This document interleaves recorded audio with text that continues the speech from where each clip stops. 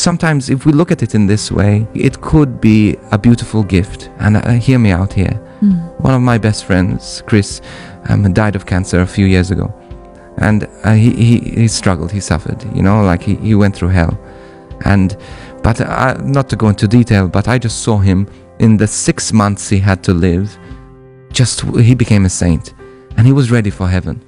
And towards the end, he was excited, not for dying, but excited to go to Jesus.